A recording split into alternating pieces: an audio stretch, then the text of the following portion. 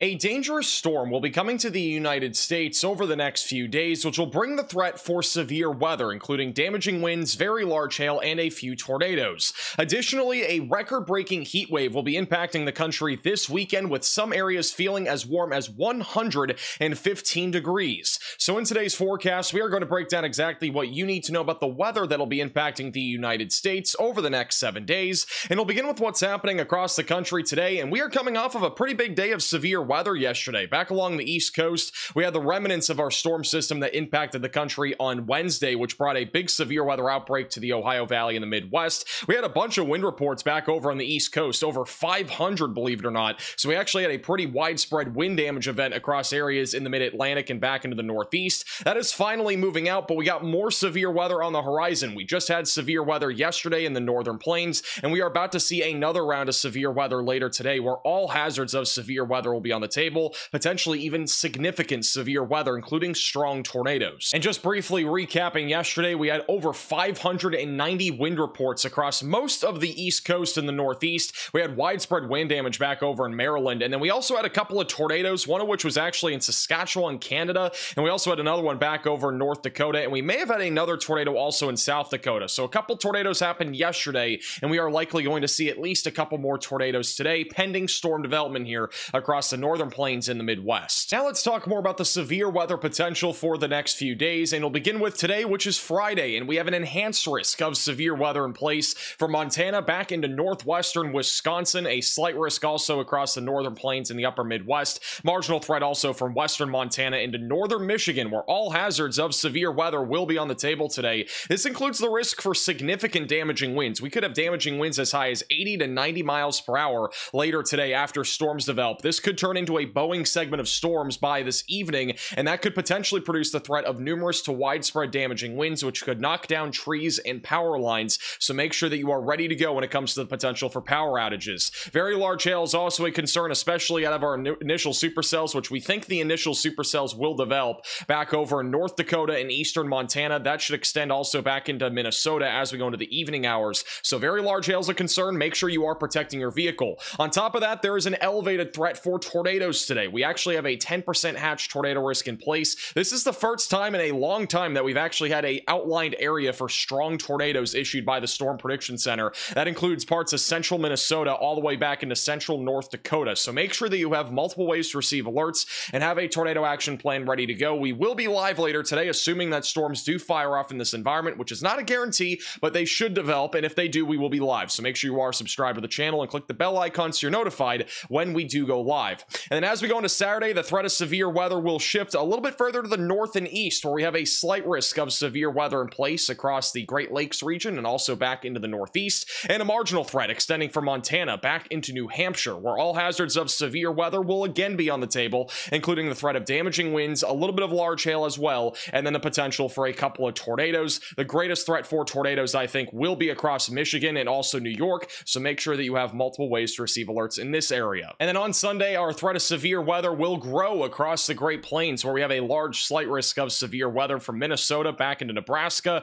and a marginal threat that goes from Texas all the way back up into Canada, where again all hazards of severe weather will be on the table. But the biggest concern for Sunday will be damaging winds and very large hail. There is a chance for a couple of tornadoes. Where those exactly happen, we do not yet know, but I do think there will at least be a low-end tornado potential across the board, pending that we have discrete supercells. There's also a marginal threat back over in the New England area, where damaging winds and hail will be a possibility, but it should be fairly isolated. And then as we go into Monday and Tuesday, the threat of severe weather will likely continue in this general vicinity, where all hazards will continue to be a possibility. And I do think our weather pattern is going to stay active even into the middle and end of next week, where there will likely be several days where we see severe weather that could even be significant. Now, today's tornado threat is expected to be very elevated, and the reason why is because we have an extremely favorable environment with very strong low-level wind shear in place. This is what it's going to look like by around 8 o'clock on our significant tornado parameter values, which take a bunch of ingredients and basically show us how high our tornado threat may be, and these values are off the charts. I mean, we have a very favorable environment across the board for tornadoes. Here's the thing, though. We aren't really expecting storms to fire in this region around 8 o'clock. Instead, I think the majority of our convection will be back up into here into parts of North Dakota, also back into western Minnesota. Even then, the environment is still very favorable for tornadoes,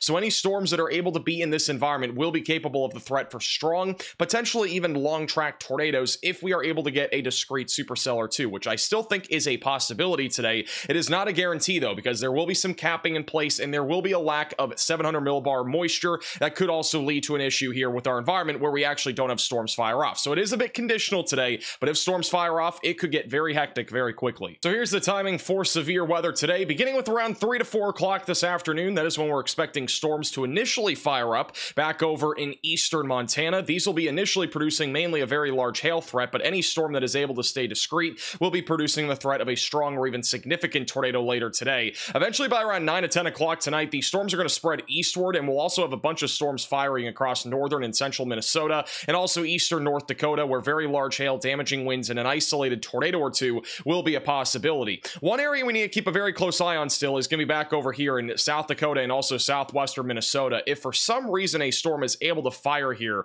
we have a conditional environment here where a strong and even large tornado would be in place. So we need to keep an eye on this area very closely. Though the chances of storms firing down there are low, they are not zero. So just something to keep in mind. Eventually by the overnight hours, we're going to start to see this area of storm activity start to congeal into multiple clusters of storms, which means our damaging wind threat will be very elevated, in addition to very large hail still being a threat. And then eventually by around 4 to 5 in the morning, most of Minnesota will be clearing out. But it is going to be a very active afternoon and evening here across the northern plains in the upper Midwest. Definitely make sure that you are staying weather aware. And then back over in the Midwest, we have some storms out there this morning that are falling apart. By later this evening, there will be storms here across Minnesota and also northern Wisconsin. Then this will congeal into a mesoscale convective system as we go into the overnight hours. Damaging winds and a low tornado risk will exist across the upper peninsula of Michigan and eventually moving into northern Michigan during the late morning. And then during the very late morning and early afternoon hours, those storms will move over into the northeast, which will lead to our next threat of severe weather. And one thing I do want to mention about our threat of severe weather on Saturday is that we are mainly expecting a large mesoscale convective system to bring damaging winds from the Midwest back into the northeast. But one other thing that could happen during the late afternoon and early evening is that we have a very favorable environment across the upper peninsula of Michigan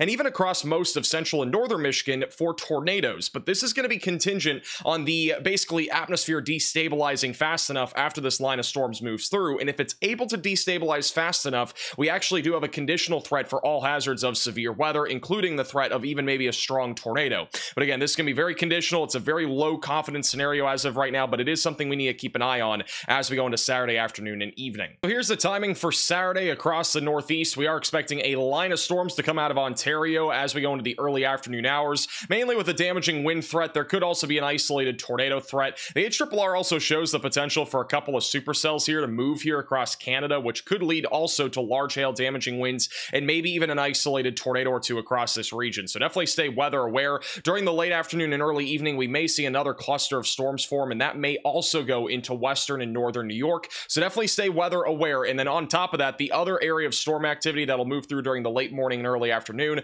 may still pose a low tornado risk and a low wind threat as this tracks across eastern New York and into very far western New England during the early evening hours. So overall, we are expecting a good amount of storms here, even in the northeast on Saturday. And then as we go into Sunday, the threat of severe weather will shift back to the central and northern plains, where we are expecting at least a few supercells to fire off during the late afternoon and early evening. Right now, the Rufus model is showing at least a few isolated to widely scattered storms here from the Texas Panhandle all the way back up into northern Nebraska. The main concern with any storms in this corridor should be large hail and damaging winds. May even see a few storms back over in southeastern New Mexico as well. I would anticipate that this will also continue into Monday with a very similar look, but we may see a slightly higher tornado threat down to the south. And then back over in the northern plains, I do think our tornado threat will be a little bit more elevated on Sunday, mainly back over in South Dakota, maybe even southwest Minnesota with any supercells that fire. But generally speaking, damaging winds and hail should be the main concern. And then as we go into the overnight hours, these storms will start to fall apart. So overall, it's going to be a pretty active next 3 days of severe weather. And then as we go into next week, it is going to continue to stay fairly active. So beyond Sunday of this week, we are expecting another severe weather event to take place on Monday. This one may be a little bit more significant than Sunday's severe weather event. I anticipate there will be at least some scattered severe storms from the Midwest back into the central plains, maybe also down into the high plains, with damaging winds, hail, and a couple of tornadoes being a possibility. On Tuesday, showers and thunderstorms will continue across a large chunk of the United States, but the main corridor of severe weather will likely once again be in the central and northern plains, which is very typical here for the later half of June. And then by Wednesday, severe weather will likely continue again across the northern plains, and this event should be pretty isolated to scattered on Wednesday. And then by Thursday, more severe weather will be possible, but I think most of it will be isolated across most of the country. And then by Friday and Saturday of next weekend, things become a lot more uncertain. But I do think we're going to continue to see a lot of troughing here across the Rockies, which should lead to a few more organized threats of severe weather. But for the most part, next week's severe weather events are not expected to be super organized, other than probably Monday. I think Tuesday through Friday will be just kind of isolated, scattered storms in certain regions. There'll be more localized mesoscale days. We may start to see some synoptic features by the end of June that could lead to some more significant and maybe robust threats of severe weather. And on top of the severe weather, we are expecting a record-breaking heat wave this weekend across the country, including the Great Plains and back into the Midwest, and as well as the Northeast.